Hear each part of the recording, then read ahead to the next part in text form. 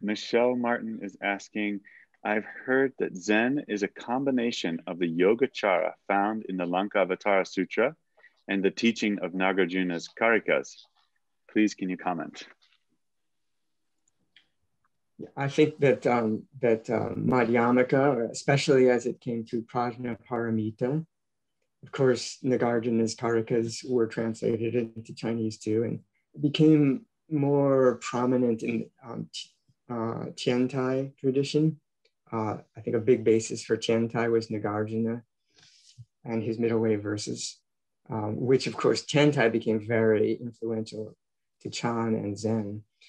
So it maybe comes through that way, but I think even more Prajna Paramita, which you could say is the basis for Nagarjuna's teachings, is where it really it became very prominent in Zen. The Heart Sutra we chant every day, even at the American Zen centers, almost like the heart teaching of Zen through the sutras is the Heart Sutra that's negating everything as emptiness.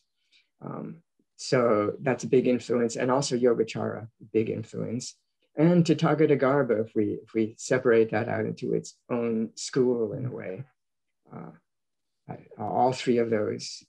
And I kind of feel like between Madhyamaka, Yogacara, and Tathagata, that maybe Tathagata was most influential of those three on early Chinese Chan. It's really Buddha nature emphasis. Maybe later, and from early days, but also later, maybe Prajna Paramita became more prominent and emptiness teachings, but they're always woven together very nicely. Yeah, and unlike Tibetan tradition that tends to, people tend to interpret more from one side or the other. You have and Indian Buddhism too, right? There's like the Yogacara teachers and the Madhyamaka teachers. In China, they're not so conscious about choosing sides. They're very mixed together in a way that you can't even really pull them apart. Thank you. And also, yes, for Zen, Huayan, the Avatamsaka school, based on that sutra, but also lots of philosophy that got very complex.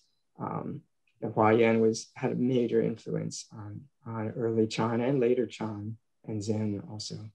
And the Tiantai school of Juri was considered kind of a founder of the Tiantai school, very popular in China, and in Japan it became like all of Buddhism was pretty much Tendai Buddhism at the time of Dogen. So then Dogen and some other teachers started these new schools like Zen in Japan, but they grew up in the Tendai school, so very influenced by it. And just while we're on the topic of Tiantai, Juri, the 6th century founder of Tiantai school, did write a little bit about Buddha nature. He was more into Nagarjuna and the Lotus Sutra were his main influences. But when he writes about Buddha nature, I found this interesting, that he talks about a threefold Buddha nature. A lot of Juri's teachings come in sets of three. And the threefold Buddha nature is Ri, in Japanese we say Ri is like the principle, Li in Chinese. Principle is a kind of Chinese way of talking about ultimate truth or emptiness. That's like the Dharmakaya aspect of Buddha nature. And his analogy is it's like a gold mine. And then wisdom, or jnana, or awareness, or chi in Japanese, is the Sambhogakaya aspect of Buddha nature. And that's like, Juri says, that's like knowing that there is a gold mine, this aspect of Buddha nature. And then the third aspect is practice, gyo in Japanese, or skillful means. It's like the Nirmanakaya aspect of Buddha nature. And that's like the tools that we can use to dig up the ground and discover the gold mine, since we know that it's there.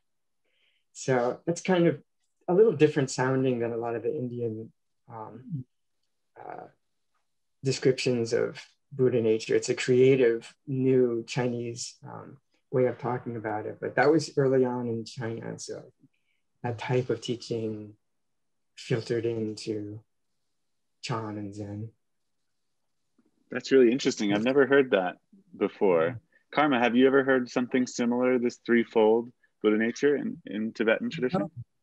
No, not in these specific forms. I think he also, Jury, even, I didn't bring it up because I wondered about this, but sometimes it's even talked about those three are the three causes of Buddha nature, which sounds a little funny to me because we're talking about Buddha nature's unconditioned, but maybe it's in his unique ways, the causes of realizing it maybe. Sometimes and Parinirvana Sutra was an important source for Jury's Tiantai teachings. And in that sutra, there's a lot of teachings that seem a little bit contradictory. Like Buddha nature is unconditioned and all-pervading and eternal, but then it's also like it arises dependent on practicing the precepts, for example, and it's only really, Buddha nature is only really there for a Buddha. You hear that kind of teaching also. So maybe this idea of Buddha nature being caused is saying on that aspect of it. And we certainly have Buddha nature presented in relation to the three kayas, certainly. But I think what you presented is quite distinct, quite different. Especially in Dzogchen, that Buddha nature gets talked about as three kayas in all of us, in all sentient beings. And you hear teachings like that. That's another Dzogchen Zen correlation. Like the sixth ancestor of Zen, Platform Sutra, talks about our own awareness is these three kayas. And he describes them slightly different than Dzogchen tradition would, but that same principle is there in early Chan. It's actually interesting you brought in Dzogchen, because in Dzogchen you have Kadak, Tunduk, and Tuji. And in a way, what you shared is quite similar to these three. Unlike the presentation of Buddha nature in the Anagota Vigraga or other sutra traditions. Interesting. Yeah, I think so.